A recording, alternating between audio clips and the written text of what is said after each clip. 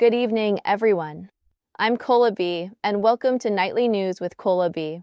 We're just one day away from the U.S. presidential election, and the stakes have never been higher. Kamala Harris and Donald Trump are making their final push to sway voters, and tensions are running high. Let's dive into tonight's top stories. Both Kamala Harris and Donald Trump spent the weekend rallying their supporters in key battleground states. Harris, speaking in Detroit, called on her supporters to stay engaged and resist complacency, emphasizing the importance of free and fair elections. Meanwhile, Trump, in Pennsylvania, continued to cast doubt on the electoral process and voiced his frustration over poll numbers, even referring to them as fake. With only one day to go, both candidates are making their most compelling cases in an election that could shape the future of the United States. Early voting numbers have reached historic levels, with over 75 million Americans casting their ballots ahead of Election Day.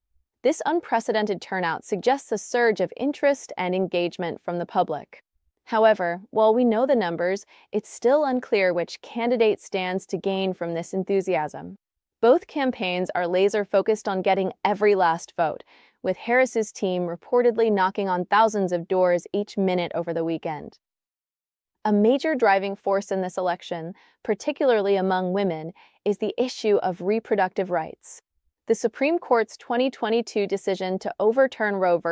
Wade has had a significant impact, fueling Harris's campaign as she promises to protect and expand reproductive freedoms. Women across the country are sharing their stories and advocating for change, emphasizing how deeply personal and powerful this issue is for them. Election security is another major concern this year. With incidents of threats and harassment against election workers increasing, polling places across the country have taken unprecedented measures to ensure safety, from bulletproof glass to panic buttons. Election officials have reported being followed and harassed, with some even wearing bulletproof vests for protection. It's a sobering reminder of the challenges facing democracy in this polarized climate. In Canada, Peel Regional Police are urging calm after a violent protest broke out at a Hindu temple in Brampton, Ontario. Videos circulating online show clashes involving Khalistan flags and physical confrontations. The Canadian government has condemned the violence, with officials emphasizing that all religions have the right to practice their faith peacefully and without fear. Back to Canada, the clock is ticking on potential port labor disruptions that could have significant impacts across the country. On the West Coast, BC's ports face a possible shutdown as job action could begin as early as tomorrow morning. Meanwhile, dock workers in Montreal have already been striking, leading to partial closures. This could have ripple effects on the economy and disrupt the supply chain as we approach the holiday season. Kamala Harris's path to the presidency could be complicated by shifting voter demographics. While she enjoys strong support among women and many Black voters, recent polls show a surprising number of Black men leaning toward Donald Trump, citing economic issues and personal beliefs. This shift, even if small, could make a significant difference in states like Georgia, where Black voter turnout has historically played a pivotal role. This election is seeing one of the widest gender divides in U.S. history.